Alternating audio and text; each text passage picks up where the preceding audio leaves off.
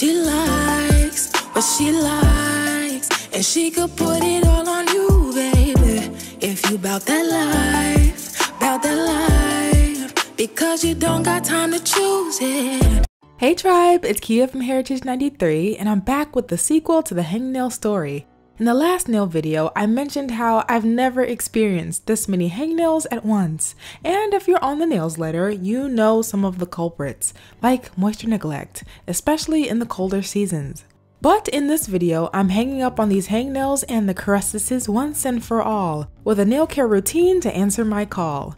Ready to go? Let's get started. Now, as with any other nail care routine, I'll need a few things, like an electric hair trimmer, some Jamaican black castor oil, a bit of tea tree oil, a grainy sugar scrub, some minty hand soap, a shea butter body cream, and a plastic cuticle pusher. First, I'll run my trimmer over my fingers to dehair them. I like this little thing. It's technically a facial trimmer, great for removing facial fuzz, but I thought I'd give it a go for the nail care show. Next, I'm grabbing my oils to soothe the shaved skin and prevent those tiny little bumps from forming. Now, in a small cup, I'll pour a bit of castor oil and a splash of tea tree oil, and then heat it all up in the microwave for about 10 seconds. Then it's time to rub a generous amount of the oil all over my nails and cuticles. This treatment is so great for repairing and strengthening the natural nail, plus it feels amazing.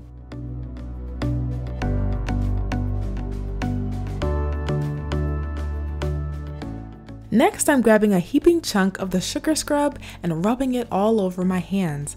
I absolutely love combining these two because the scrub clings to the oil, boosting each other's effects, and you gotta love a dynamic duo. Exfoliating is also a great way to gradually and naturally fade away dark marks and scarring on the skin. Now it's time for a semi-final rinsing before adding the hand soap to cut through the remaining oils. After all that oil soaking and scrubbing, now is the best time to work up the hidden layers under the cuticle that are just waiting for their time to wreak crust havoc once again. Now that the girls are nice and clean, I'll moisturize with that hand and body cream. You know, I honestly thought that these hangnails wouldn't stand a chance against all that soaking and scrubbing, but although they've held on this long, it's time for us to finally go our separate ways. My only regret was not using a more efficient clipper for this because, of course, this one was on joke time. It's like homegirl was struggling. It's like, is my cuticles too thick for you? Let me know. I'll take that. But yeah, it might be true because little Twiggy here just snapped off without any hubbub. So, since the girls are hangnail free, I went on to file the curved edges straight. This helps prevent hangnails from popping up in the near future and is something I occasionally like to do as the girls grow longer. And now, to top off this routine, I'll add a light cuticle oil over each nail, followed by a few coats of clear. While I prep my nails for the next coat, I wanted to let you know about the new and improved Nailsletter survey.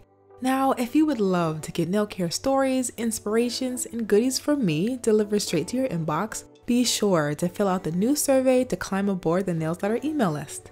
So I made the Nailsletter to help keep you going strong on your nail care growth journeys, and I'm seriously enjoying my time with you guys over there. Oh, my emotions. So, for the new opt-in survey, I had to add the feedback from OG Nailsletter tribe, as well as some new nail pictures as references to help me better understand your unique growing pains and, of course, your nail goals. Once you submit your survey answers, stay tuned for the official welcome and the Nailsletter goods that await your arrival. Definitely check out the description box for the official deets. So yes, I hope you girls enjoyed this hanging up on these hangnails type tutorial and found it helpful. As always, thank you guys so much for watching and engaging. Take care and happy nail growing. I'll see you in the next one.